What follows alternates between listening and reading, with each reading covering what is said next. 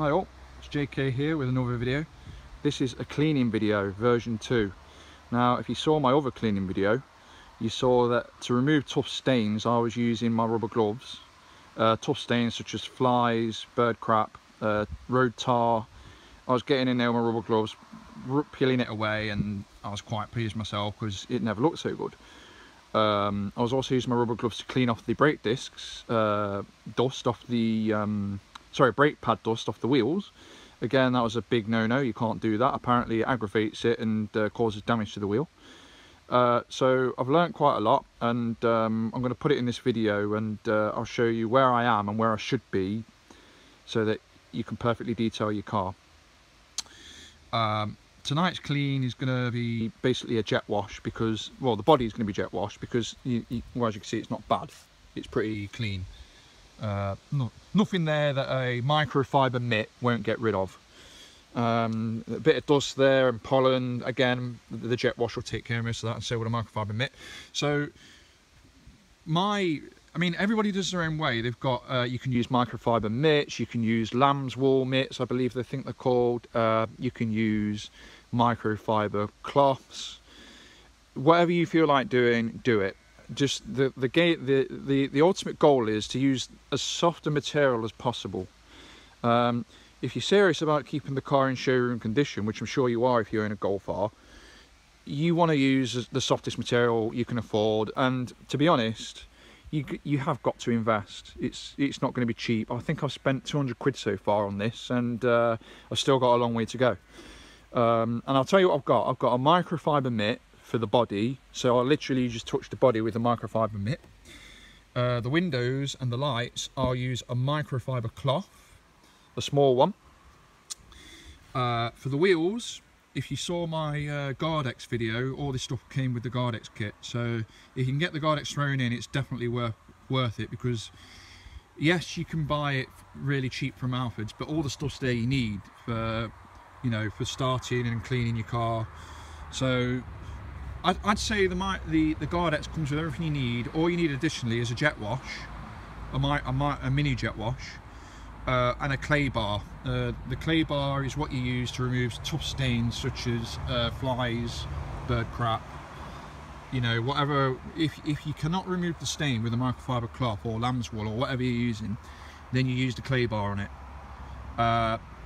That's the gentlest way of removing very stubborn stains, and I'm pretty sure it's, correct me if I'm wrong, but from what my research suggests, it's the only way to remove tough stains without damaging your car. So yeah, so that again is for the body, use a microfiber cloth.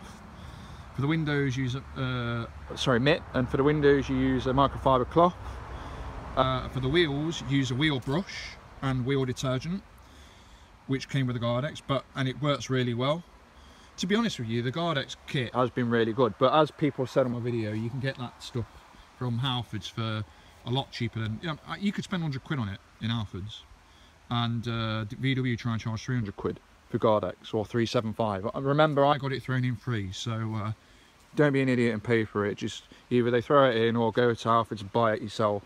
So yeah, microfiber mitt for the body, microfiber cloth for the windows and lights, and a wheel brush with wheel cleaning detergent for the wheels. And I'll show you what else I've got as well. So this is my version of the 2 bucket method. Now I know a lot of you guys are going to be saying, oh my god, you're almost right, but your buckets are too small. This is true. If you look at detailing buckets, they're a lot bigger than this. Also, they have grit guards, which I haven't bothered with. The reason being, my Halfords doesn't seem to ever stock any. And secondly, because I have to wear rubber gloves because I've got a very bad skin condition. I suffer with eczema and all sorts of things. I wear rubber gloves, so what I find is, all I do is I dip the clear water bucket, I dip the mitt in there or the cloth or whatever, and I'll give it a good wipe off with my rubber gloves, and then I tend to then dip into the soapy water. So if you don't know, the 2 bucket method is you have a bucket of clean water, pure water, nothing in it, and then a bucket of your soapy water, car soapy water.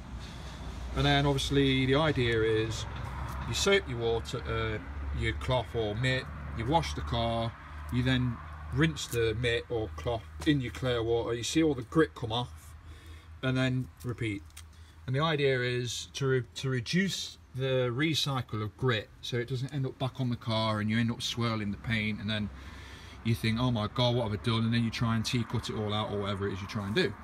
And I mean, if I show you my body, I've cleaned the car a few times, and so far no scratches. I mean, it's working. There are no scratches, there's no swirly curly whirly marks that really aren't amusing. And yeah, now the clay bar, which you saw over here, this is new to me, and this really is, you know, hardcore detailing stuff, and they aren't cheap. I got this used, although it's brand new, look, not opened. It was obviously someone's gift. Auto Glyn should endorse me for this, to be honest, because or pay me or whatever, because, you know, I'm obviously throwing business their way. But this cost me 25 quid off eBay. I think Halford sell it for 30, and it even tells you how to use it. So you wash the vehicle with shampoo, then dry, then break off a small piece of clay, knead, flatten it to the size of a large coin, ensure the vehicle is cool, blah de blah de blah. And all you do is you as per the picture there, you very gently rub against the stain, the fly mark or the bird crap or whatever, and remove it. And that's what, if you remember my previous video, that's what I was using rubber gloves to do, because I just had no idea how to do it. I was thinking, well, you know, other than rubber gloves, how the hell am I going to get all these annoying stains off? And I'll be very honest with you, you know, when I had my Type R, and well, I've got my Type R still, but I was a young lad, I didn't give a toss about cleaning it, you know, I never cleaned it, and it still looks good. I'm a lot like Jeremy Clarkson, where I'd rather just drive it and, you know, let someone else clean it. But now I've got my Golf R, I thought it's time to grow up a bit and put the effort in. So, 2 bucket method, 1 clear water, 1 soapy water. Make sure it's proper car shampoo as well, don't put detergent in or anything like that. And then your clay detailing bar, which is how you get rid of all your stubborn stains. And then there's my mini jet wash. This is brand new, I paid 90 quid for it from Morrison's. It's the cheapest on the market. If you go to anywhere else, it's £99, and I believe it's £110 in Halfords. And now here's my microfiber cloth. As you can see, it's all dirty in a minute. I've got to go into the kitchen and give it all rinse out. This sponge here came with my Gardex. I don't really use it. I use it for the under of my Land Cruiser. You know, getting under the arches and getting all the crap under there. I do not use it on the body. So, yeah.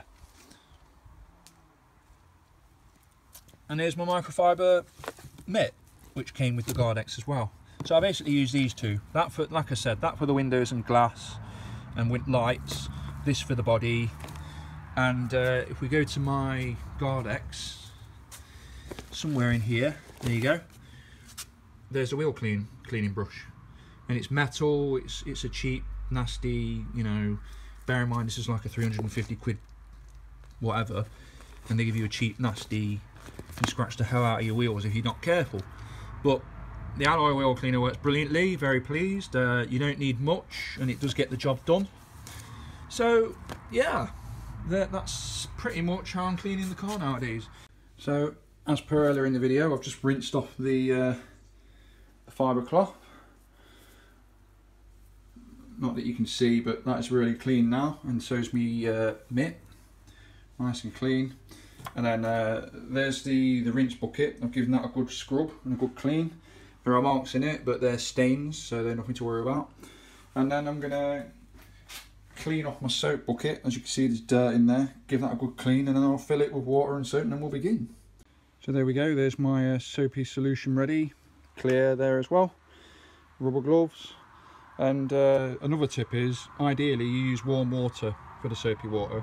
I think you can buy heated jet washers as well, mini jet washers, so which helps with the mixture of the soap and the water, and it helps remove grime easier apparently. Something to do with physics, I don't know. So yeah, let's get started.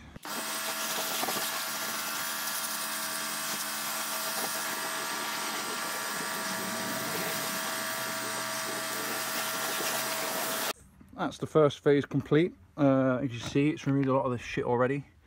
Yeah, it looks pretty good. A lot of the moth stains come out a lot easier than I thought they would. And all I've done is jet washed it and gone over it once with my mitt and sponge. I did underneath the arches with the sponge and underneath the sill there with the sponge. And yeah, this is the result of just using the clear water at that point. So there you go. So what I'll do now is I'll empty that out, clean it again, and then fill it with clean water again, and then start using this bucket. Okay, so I've gone over the car now with the mitt, which is clean. Next, it's a case of drying the car with my Meguiar's magnet, water magnet it's called. It costs like 12 quid or something.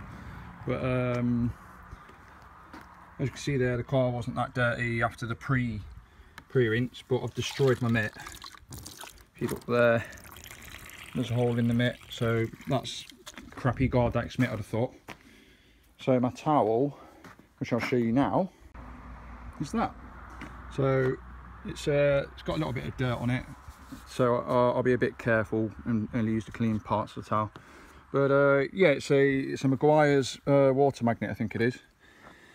And it's a soft towel. It's got good reviews, and I've used it once, and it dries the car quickly. Well, I've used it twice actually. I've managed to dry my Land Cruiser with it as well, without needing to wring it out or anything. So yeah, and then after this we'll have an inspection of the bonnet and see if we need to use the clay bar. But I don't think we do. I think we managed to get any stubborn stains off by using the reverse side of the mitt, which was this side here. So that side of the mitt there. So let me know if you think that's the wrong thing to do, that you shouldn't use that side of the mitt. Be interested to know what you think about that. So on with the drying. And the R is now dry. A few little streaks there, but that's drying enough, I think, to the point where flies all over it, drinking water.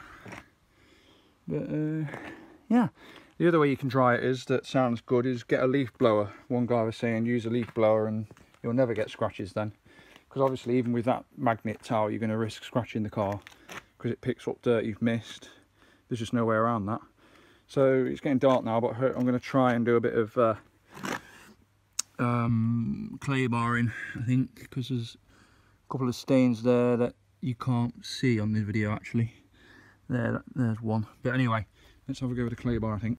So unfortunately I've run out of time. I can't do the clay bar thing, but reading the box properly, it looks like it's a wax job as well. So you use the clay bar to remove crap off it, and then you apply wax as well after it. So maybe you don't do it so often, maybe you just do it twice a year. It'll be worth googling that to see how often people do use them. I know my friend is a little bit OCD, and he bloody well waxes his car 3 times a year, I think he said, or 4 times a year, when they recommend you do it twice a year. So it's up to you, but this clay bar stuff looks like a twice a year job to me, but I'll give that a bit more research. But going back to the 2 bucket thing, so that's the water after cleaning the car in the rinse bucket, and the bucket here is pretty clean. In fact,